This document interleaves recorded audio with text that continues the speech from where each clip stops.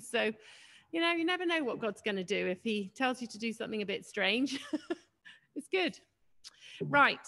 Okay, we're going to hear from Nick. I just want to say something, actually, before Nick comes and preaches. Nick is one of the core team leaders, as we know, and we really enjoy his preaching. But Nick is incredibly servant-hearted. He didn't know I was going to say, he's frowning at me now. He's incredibly servant-hearted.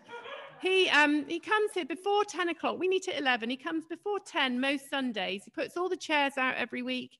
He spends a long time setting up all the technology. It's been quite a pain and difficult to do over the last few months, you know, trying different things out, buying a microphone, trying all these different things out. And he's just done it. And he honestly is not looking for any kind of thanks or anything like that. He just sees that as that's what you do. You know, that's if you're serving Jesus, then you serve one another, serve the church. And it's just, we're really grateful to him for having done that, because he's enabled something while we probably lots of us have still been asleep, or, you know, waking up on a Sunday morning, having a nice cup of coffee and thinking, oh, it's my nice morning, I'll go to church at 11 o'clock.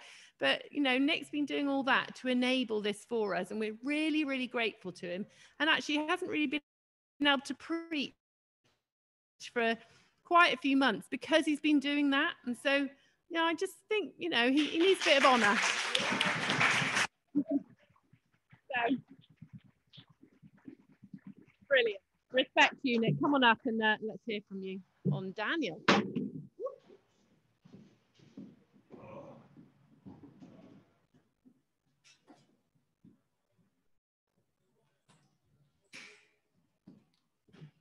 Hello, everybody. Hello, everybody.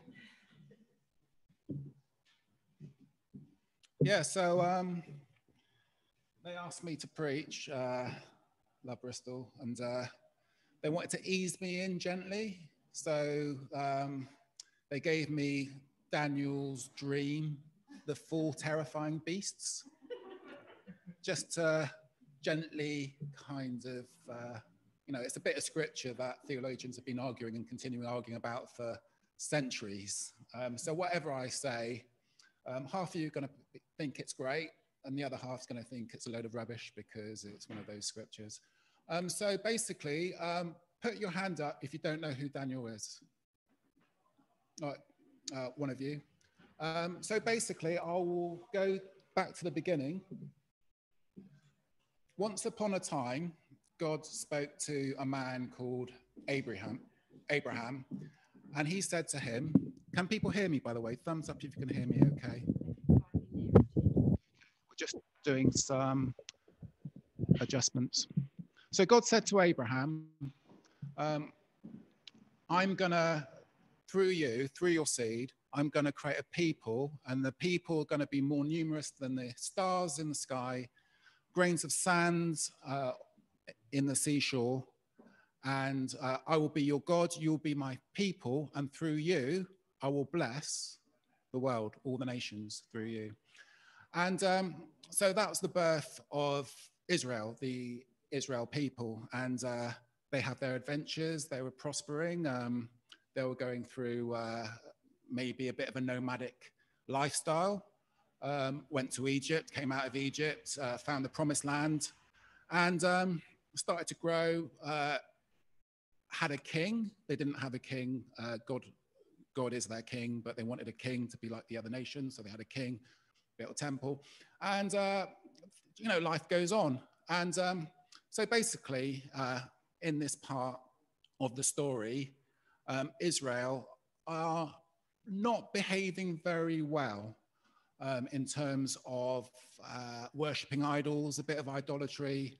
The whole of the Babylon army kind of around them, and they're the enemies, they're the baddies. They're not really baddies, we'll go into that a little bit later, but King Nebuchadnezzar, the Babylonian king, wants to capture and have dominance over the whole of Judah or Judea, and basically there's a prophet rise up called Jeremiah. Put your hand up if you haven't heard of Jeremiah. Put your hand up if you haven't got a clue what Jeremiah was talking about. Okay. So basically, God is not very happy with Israel at this time. He's actually quite furious with them. And but because the Israelites at the time were thinking, well, we're God's people, God loves us, we can basically do what we want. And there are many prophets which were saying, don't worry about the Babylonians. We're God's people. They will never overthrow us. We will be dominant. But one prophet, maybe there were others, but one prophet, Jeremiah, who's a major prophet, he was prophesying, actually, no, unless you turn away from your wicked ways, unless you repent, you'll be destroyed. The Babylonians will defeat you. And he was like a lone voice. Actually, could you click? I can do it.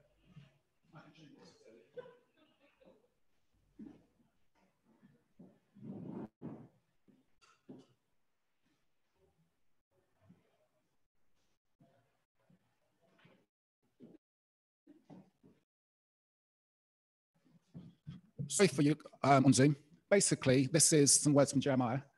It's Jeremiah chapter 6, verse 10. To whom can I speak and give warning? Who will listen to me? Their ears are closed, they cannot hear. The word of the Lord is offensive to them. They find no pleasure in it. Now, God is talking about the Israelites. He's not talking about the enemies or anything like that. He's talking about the Israelites. They don't want to listen to God. God's giving them warnings after warnings after warnings.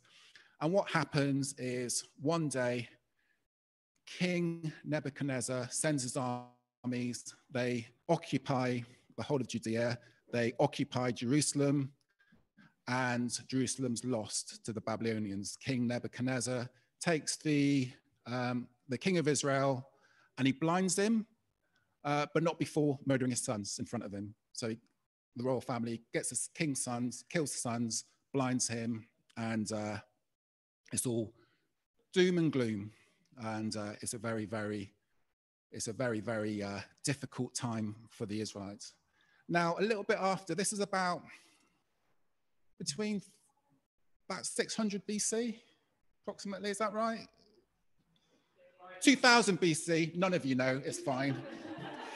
Take my word, it's about maybe 650 BC. And what happens is the king, Nebuchadnezzar, he says, just go in to find the nobles of Israel and basically bring them, they've got to be without blemish, healthy, handsome, young men, and intelligent as well, so well educated, and find the cream of the crop, basically, to come and serve me, to serve me, and we'll teach them the ways of our beliefs, etc. And so they did, and Daniel is one of these men. There's also Shadrach, Meshach, and Abednego. Do people know these characters? Yeah.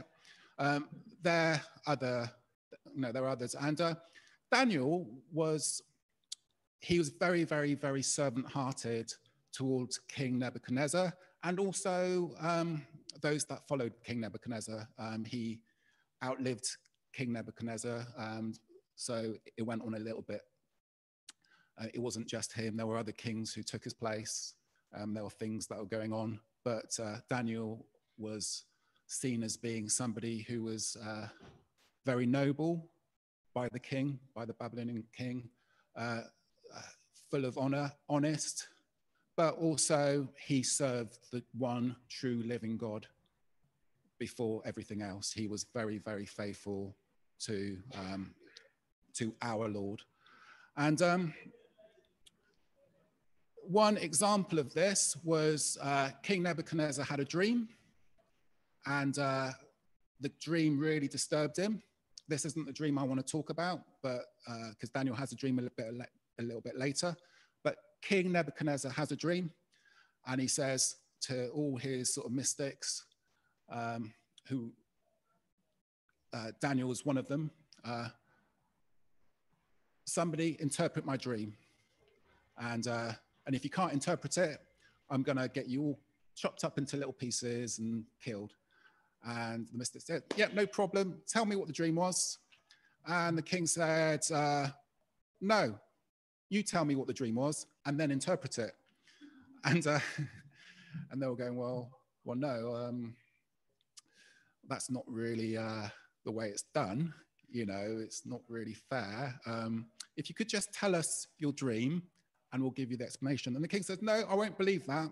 You tell me what the dream is and tell me the interpretation or I'll chop you all up into little pieces. And they all kind of shrugged their shoulders and thought, oh, okay, let's go and get chopped up.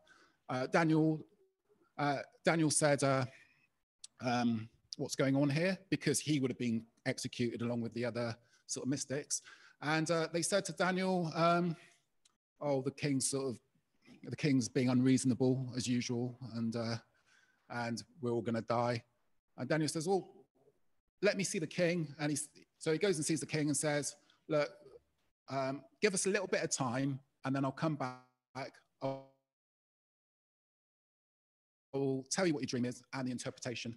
And the king says, fine, you've got a bit of time. So he goes with his friends. They spend some time praying with God, praying to God. And then God gives him the dream and the interpretation. And he goes to the king and says, this is your dream. This is the interpretation. Happy days. They're singing and praising and everyone's happy. And people looked at Daniel as being somebody who hears from God. And actually, Daniel said, this is from the one true God. You know, it's him who's interpreted this. Anyway, that gives a bit of the background of what's going on, where we are in time. It's not a very good time for Israel. Israel is under siege. They are serving the Babylonians. There's some Israelites who are really on fire for the one true God, yet they're kind of demonstrating that the one true God is much more powerful than the Babylonian gods, yet Israel is still under captivity because of their sin. You know, God had told them this is what's going to happen, and this is currently what's happening. And it went on for about 70 years. Was it about 70 years they were in this scenario? This is pretty early on in the picture. I forgot what I was going to talk about. What am I talking about? Was it Jesus? No. I hope it's not the terrifying beasts. Oh, yeah, it's the terrifying beasts. So a little bit further on in time, Daniel has a dream. And yeah, shall we read it? It's from Daniel 7. Now, actually, the people on Zoom can't read this. If I was there, I'd set it up. It's a bit too complicated. So what I'm going to do is read it out. But if you've got Bibles there, I would encourage you just to go find a Bible. And I'm going to read it from the NIV. But it's Daniel chapter 7. And I'm going to go through the whole thing, but I'm going to stop at certain points. In the first year of Belshazzar, king of Babylon, apologies, I don't read very well, especially sort of people's names. Nathaniel, when I get it wrong, could you correct me? And but in general, if you could, Nathaniel was saying that it's Babylonian, it's not in his remit. But anyway, I'll carry on. Daniel had a dream, and visions passed through his mind as he was, I can't read that because of the lying on his bed. He wrote down the substance of his dream. Daniel said, in my vision at night, I looked, and there before me were 4 winds of heaven churning up the great sea. 4 great beasts, each different from the others, came out of the sea. The first was like a lion, and it had wings of an eagle. I watched until its wings were torn off, and it was lifted from the ground so that it stood on 2 feet like a man, and the heart of man was given to it. And there before me was a second beast, which looked like a bear. It was raised up on its side, and it had 3 ribs in its mouth between its teeth. It was told, "Get up and eat your full of flesh." After that, I looked, and there before me was another beast, one that looked like a leopard, and on its back it had 4 wings, like that of a bird. This beast had 4 heads, and it was given authority to rule. After that, in my vision at night, I looked, and there before me was a 4th beast, terrifying and frightening and very powerful. It had a large iron teeth. It crushed and devoured its victim and trampled underfoot where whatever was left. It was different from all the former beasts, and it had 10 horns. Keep going. When I was thinking about the horns, there before me was another horn, a little one, which came among them, and 3 of the first horns were uprooted before it. The horns had eyes like the eyes of man, and a mouth that spoke boastfully. As I looked, thrones were set in place, and the Ancient of Days took his seat. I'll stop there a sec. So basically, Daniel in his vision, his dream, saw 4 terrifying beasts. Now, I'm going to be a little bit controversial. I don't think he was particularly terrified of the first 3 beasts. And the reason why I think that is because he gets an interpretation of the dream, which covers all 4 beasts, and then immediately says, yeah, but what about the 4th beast? I think it's the 4th beast he's actually very disturbed by. He's actually terrified of. And the 4th beast was different to the others. I believe, possibly rightly or wrongly, I don't know, but this is the Antichrist. I believe that the 4th beast is basically a representation of Satan. If it's referred to the beast in the book of Revelation, I believe it's the same beast who has dominion over the whole earth. I've got reasons to think that's right. I might be wrong, but that's what I believe. But anyway, this beast, there's something different about it. Anyway, I'll carry on reading. Where was I?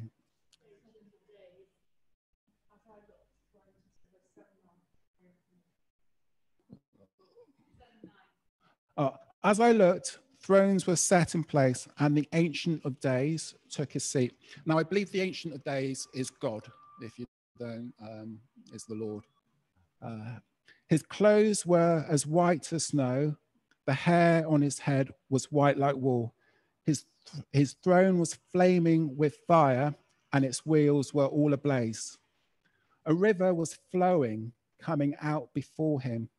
Thousands upon thousands attended him. 10,000 times 10,000 stood before him. The court was seated, and the book were opened. Now, when I first read that, I thought that was Jesus.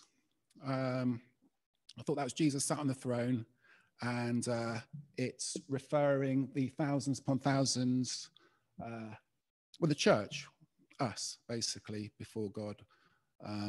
So it swings from these beasts, and then it's got a picture. I was thinking it's Jesus, and we're serving Jesus in the throne room. I'm not sure if it's Jesus or God the Father, or but there's one God he represents, so it's God. I think perhaps God the Father. But anyway, shall we go on? Then I continue to watch. This is it's switching back from this picture of heaven. So it starts with the beast, switches to the picture of heaven, and then back to the beast. Then I continued to watch because of the boastful words of the horn was speaking. I kept looking until the beast was slain and its body destroyed and thrown into the blazing fire. The other beasts had been stripped of the authority, but were allowed to live for a period of time. In my vision at night, I looked, and there before me was one like the Son of Man. And I think this is, reading on, I believe this is Jesus coming with the clouds of heaven. He approached the Ancient of Days and was led into his presence. He was given authority, glory, and sovereign power. All peoples, nations, and men of every language worshipped him.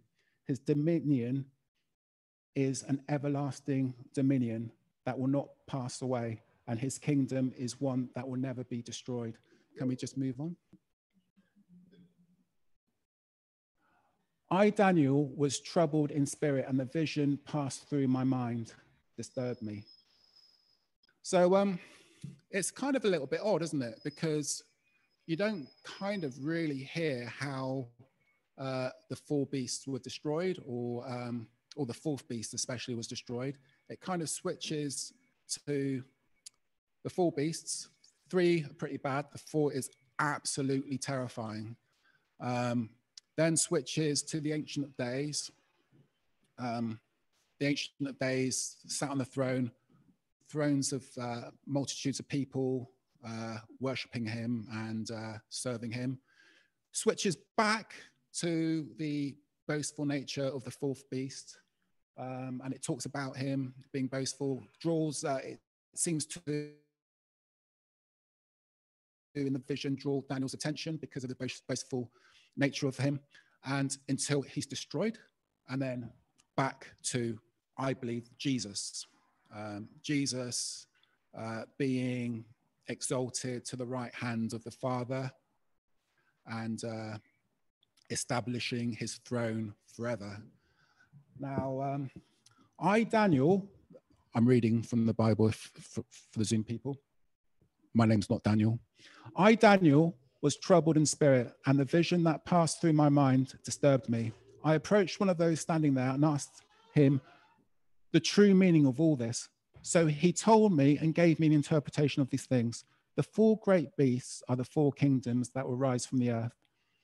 But the saints of the Most High will receive the kingdom and will possess it forever. Yes, forever and ever. Now, you've got to bear in mind, so I think this is quite a casual response to the question.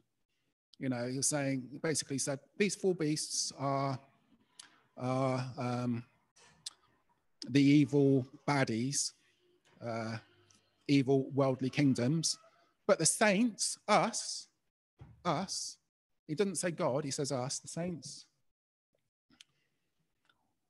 will receive the kingdom. I believe that's a kingdom of heaven, and will possess it forever. Yes, forever and ever. So he says, so these are bad kingdoms, yet the saints will receive the kingdom of heaven and will live in relationship with heaven, relationship with God forever and ever. And I think that didn't really satisfy Daniel, I don't believe. I think he was still sort of shaken by the fourth beast. Then I wanted to know the true meaning of the fourth beast, he asks, which was different from all the other beasts and most terrifying, with its iron teeth and bronze claw, the beast that crushed and devoured its victims and trampled underfoot whatever was left. I also wanted to know about the 10 horns on its head and about the other horns that came up, but before which 3 of them fell out, the horns looked more imposing than the others, and that it had eyes and a mouth that spoke boastfully. As I watched this, the horns was waging a war against the saints and defeating them until the Ancient of Days and pronounced judgment in favor of the saints of the Most High. I'll stop there. So the Old Covenant, Daniel, it's in the Old Testament, it's the Old Covenant. Basically, as an Old Covenant, the relationship with God is you're justified through faith by following the law through works. So you trust God and you obey his you obey his law, and that's how righteousness was displayed. The problem is that righteousness cannot come through obeying the law. If you read the book of Romans and much of the New Testament, righteousness comes through faith in Jesus. because Jesus is the one who justifies us. Now, I believe this section here, until the Ancient of Days came and pronounced judgment in favor of the saints of the Most High, I believe our judgment as Christians is the cross, when God judges a Christian, he looks at the cross and judges a Christian righteousness because Jesus has paid the ultimate price. Now, I think this is something that Daniel maybe couldn't quite get his head round in the covenant he was currently in. I'm not sure. I can't speak for him. I speak from him a little bit later. You'll see that I'm speaking for Daniel, but right now I can't speak for Daniel.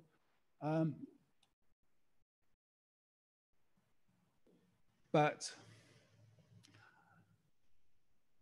I'll read on. He gave me this explanation. The fourth beast is the fourth kingdom that will appear on earth. It will be different from all the kingdoms and devour the whole earth, trampling it down and crushing it. The 10 horns are the 10 kings who come from this kingdom. After them, another king will arise different from the early ones. He will subdue 3 kings. He speaks against the Most High, oppresses his saints, and tries to change the set times and laws. The saints will be handed over him for a times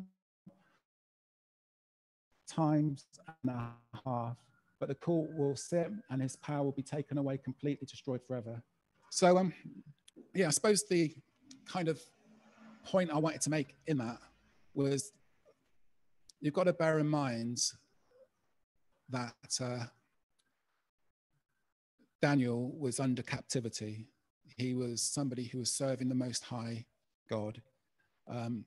He was somebody who had some sort of understanding of what was going on. And yet in this dream, he was revealed to something greater, something bigger. Actually, God had a bigger purpose, which was way beyond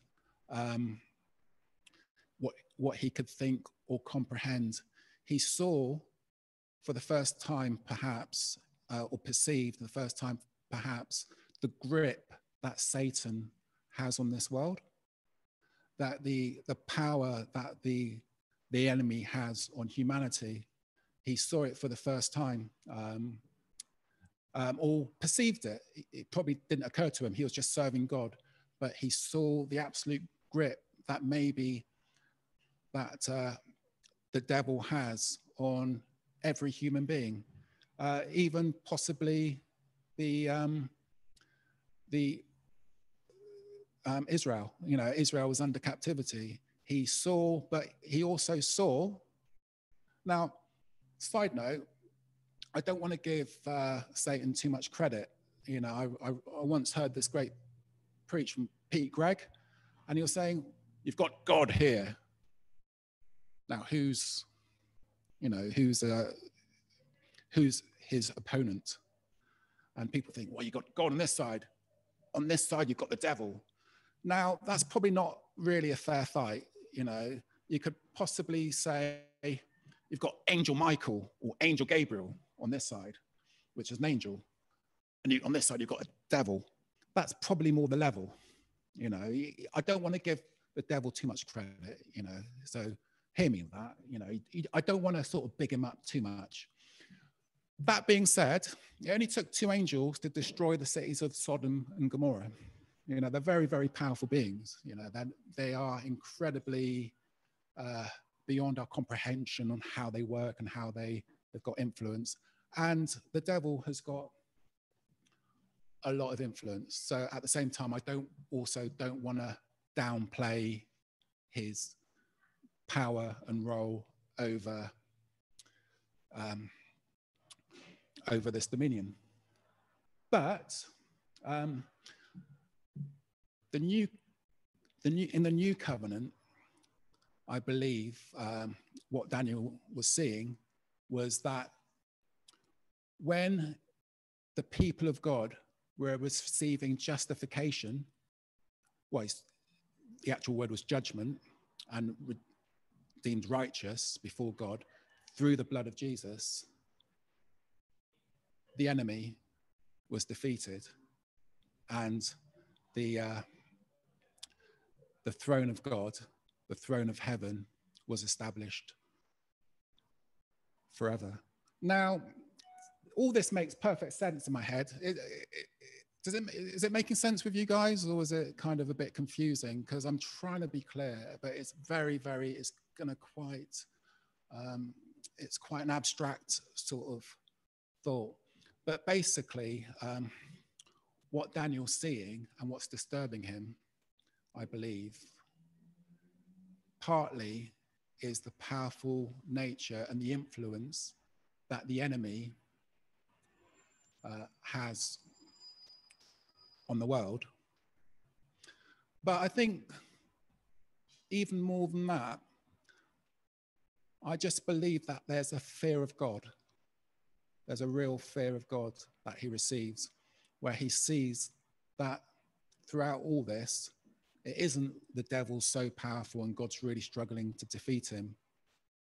It's actually, this is all going according to God's plan, and God is sovereign in all of this. He is sovereign in all of this. But there's a real call and there's a real urgency, I believe, that actually, how can I put this? That God's solution is his church, is his body, is us. It's us. It's him justifying us, which brings destruction to the enemy. Is that making sense? I said it, it doesn't quite feel right with me, but I'm not quite sort of saying it quite how I want to say it, but you know, it's truth. So anyway, where am I? Where am I? Have I finished? Is it, can you? Yeah. Then the sovereignty, power and greatness of the kingdoms under the whole heaven will be handed over to the saints. It will be handed over to us. You've got to remember, Christ is now living in us. You know, it's we're not in Daniel's situation where we're serving God independently of Christ living in us. We're new covenant. Christ lives in us. We are in him and he is in us. So therefore the power, the kingdom of God lives in us. We have got authority over these things. And so the whole of heaven will be handed over to the saints, the people of the Most High. His kingdom will be an everlasting kingdom, and all rulers will worship and obey him. Now, I don't quite know if this speaks to the other three beasts. I'll say it anyway, but it's a thought I had. Was we're Christians, we have the Holy Spirit living in us. We are in Christ, Christ in us. But we live, and it's evident that there is great darkness in the world. There's great injustice, there's great sorrow, there's great rubbish happening in the world. And we are affected by it. You know, we have to be realistic. We argue over Joe Biden and Donald Trump, and it's all, you know, there's so much stuff we as Christians don't agree with, or you know, and people are saying thus says the Lord over everything. You know, it's just there's great, you know, there's great confusion. There is the enemy, though he's been defeated, it's that sort of thing that Dave Mitchell quite often says, it's the now and not yet nature of the kingdom. Yet, nevertheless, Christ lives in us, and we have the authority. We have conquered the enemy to go out and take the ground. But I believe that for Daniel, it was a terrifying picture. I think actually we're in a privileged position that we can, because we know Jesus, get a fuller picture and a fuller interpretation of Daniel's dream. You might disagree with that, but I believe that because we are in Christ, we get a fuller picture of what actually was going on. Daniel was aware of his unrighteousness before God. You know, a little bit later, he's terrified of the visions he's having because, you know, all this stuff's going on and he's thinking, I'm a sinner. I don't think he actually says it, but you get that impression that, you know, he gets the truth, but he's not quite in it like we are. So I believe we're in a privileged situation. How long have I been ranting on for? Oh, I wanted to talk about a couple of my dreams. Yeah, I'll talk about dreams because I've had a couple of scary dreams, and yet God has sort of used these. I'll talk about one. I had a couple. I'll talk about this one. I think I shared it before.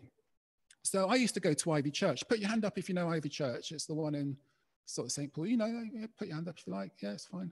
I won't ask you out. It's fine. Yeah, I used to go to Ivy Church, and one time this guy, he looked a bit like me actually. He was mixed race, but he had really dirty teeth. Actually, I've got quite dirty teeth, so he looked just like me. Anyway, I was at Ivy Church, and he walked in, and he had a big grin. He was a bit sort of, you know, like, look at me, I'm so cool. And anyway, so afterwards, we got chatting. It was a bit off, but he invited me back to his house for a cup of tea. He lived up the road, Coburg Road, I think it was. And I went back to his house after church. He went downstairs and he says, "Oh, this is how I worship God." And he goes down, and before him there was like this. It was a big poster with like a. It had a picture of I think maybe the Grail, but it was one of those 3D type weird sort of posters. And in front of him, he had some twigs and maybe a skull. And in front of that, he had a place where he would kneel and worship. And I just had a really heavy satanic vibe about this whole thing. And I was saying, you know, so this is how I worship God. And I said, oh, you don't need any of that rubbish to worship God. All you need is to come to God through Jesus Christ. And he looked at me and he said, nobody knows you're here. And I said, that's true, but it doesn't change the fact that you need to go through Jesus Christ to worship God. And he goes, oh, okay. So anyway, we become friends, and he would come to my place, and I was living in a shared house, and he would talk to me about devil, devil, devil, devil, devil. And I'd be going, Jesus, Jesus, Jesus, Jesus, Jesus. And everybody else would be going, just leave him to it. Anyway, I remember one night I was asleep, and actually it's not quite a dream, but I'll throw it in because it's relevant. It was the middle of summer. It's hot. My window's open because it's a hot sort of summer's night. And during my dream, I just felt completely terrified, and I woke up, and I had a picture, like a vision of my friends kneeling before his altar, praying satanically for these demons to come and torment me. And everything felt damp. Though it was bone dry and really hot, everything felt cold, everything felt damp, the walls felt mossy, the moon was terrifying. It's like a graveyard type moon, you know, and everything felt, it felt Halloween-y, if that makes any sense. It was just awful. And I was absolutely terrified. And I had my bed covers over my head like this. And I was, in my head, I was saying, Lord, do something, do something, do something. So I'm whispering. Can you hear me? Wave if you can hear me. Yeah, thumbs up, because they can hear me. But I'm just, yeah. Lord, do something, do something, do something. And I just felt that still voice of God say, just speak out the words, my Lord Jesus rebukes you. So inside my head, I was shouting, my Lord Jesus rebukes you. Nothing, absolutely nothing was happening. It was like I had my eyes closed, sheets over, everything felt absolutely terrifying. It was like there was demons running around my room. I'm sure if I looked, there wouldn't be, but well, I'm not sure. Maybe there would have been. That's a thought. But anyway, it was absolutely terrifying. And I was shouting in my head, nothing was happening. And I was saying, nothing's happening in my head. God could hear. God says, you've got to speak it out. You've got to speak it out. I'm not speaking that out, not in here. I'm just, I'm too scared. Do you know what I mean? It's like, what if I speak it out and nothing happens? They laugh at me or, kick my head in. It's just like, I was absolutely terrified. So I squeaked it out like a little mouse. My Lord Jesus rebukes you. It was literally like that. I spoke it because I was alone in my room going, my Lord Jesus rebukes you. All of a sudden, bang. It was like under a flood, a waterfall of God's love just filled that room, absolutely smashed in whatever horrible stuff, nasty stuff. It was like the contrast was night and day. And it was like within an instant, I was in an atmosphere of absolute praise to God, adoration. I was praising. And I remember, I'll just cut into the second story. I had a similar scenario at university, maybe a year later, where what happened was I felt this sort of presence in my room. I was sharing a room in this halls of residence. You had to share rooms with other people, and this guy was a little bit into tarot cards, and the guy I was sharing the room with, and I got this sort of vibe going on, and I remember sort of sleeping. I couldn't sleep because there was this like demonic presence in my room. And I was going, my Lord Jesus rebukes you. Like I was saying that, my Lord Jesus rebukes you. It wasn't staying. I was saying, oh, well, if you want to stay, stay, go. I don't care. I'm going to sleep. And I went to sleep, but it went before, because God had used the previous dream to build up my faith level, to have that understanding that actually I've got dominion over it. It hasn't got dominion over me. So the second scenario, I had the faith. Well, if you want to stay, hang around. I don't care. Do you know what I mean? Literally could not care less. I'm going to sleep. I'm tired. Another time I woke up, I asked God, wake me up when you wake up to pray. 3 o'clock on the dot, woke me up. I thought, nah, and I went back to sleep. I felt the Holy Spirit laugh at me, but anyway, that's another story. I actually have got a video. Have I got time? I don't have enough time.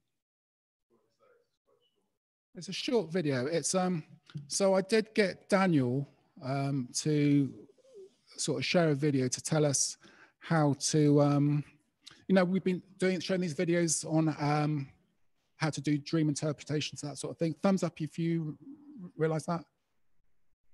Yeah, so I got Daniel to do one. All right, so I'll put it on, and then after that, we finished? We're done. Okay, cool. It'll take me a second to set it up. So if you bear me for about 30 seconds.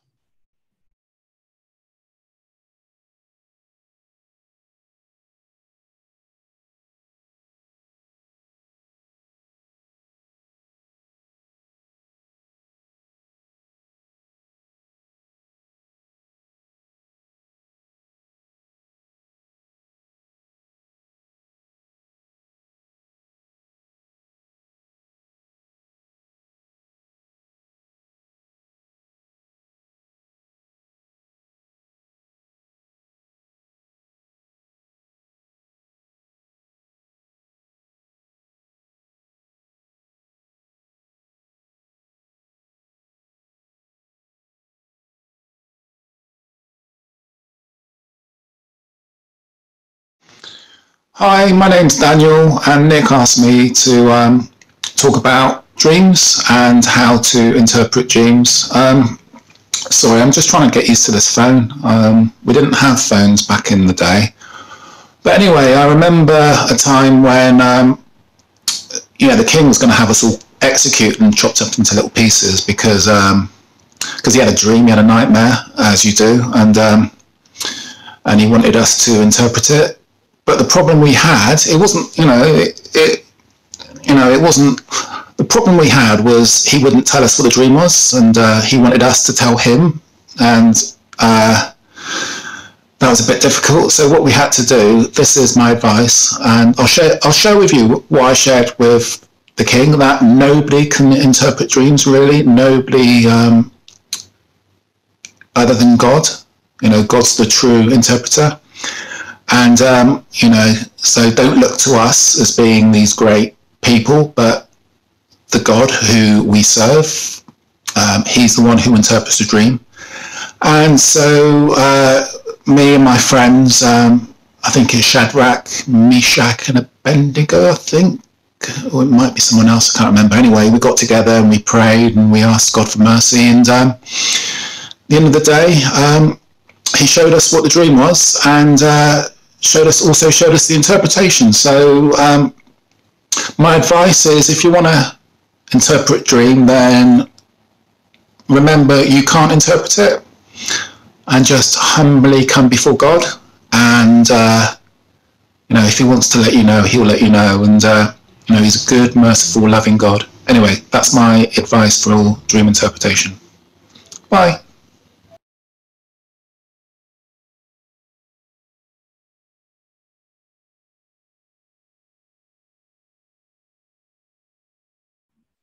Brilliant. Okay, we're done. It's very cold in here. I'm sure you're very warm over there, especially in the Himalayas. It's probably really warm over there, but it's cold here. So we're going to call it a day and say that's the end of the service. I'm going to pray. And I just want to encourage you to speak to you in your dreams, and you never know what will happen. So, Father God, we thank you for this day. Thank you for Nick. Thank you for his servant heart and for his sharing. Thank you for the Bible and this incredible story of spiritual reality that goes beyond what we see and hear and can feel and touch. And I just pray you'd help us, Holy Spirit, to stay awake to the reality of your kingdom and the truth of the dominion of your kingdom that will rule forever and ever. I pray a blessing on everyone that is listening, everyone that is here in the room. Just bless us. I pray that you'd keep us safe and fill us with your spirit and your power and your presence today. In Jesus' name, amen.